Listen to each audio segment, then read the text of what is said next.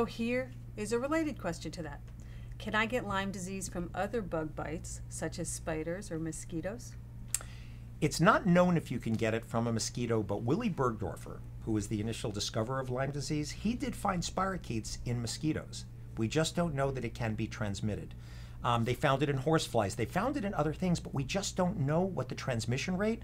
But what we do know is in the blood supply, you can get tick-borne infections from a blood transfusion. The Red Cross is very concerned because you can get Babesia, anaplasma, and mothers can pass this to their child.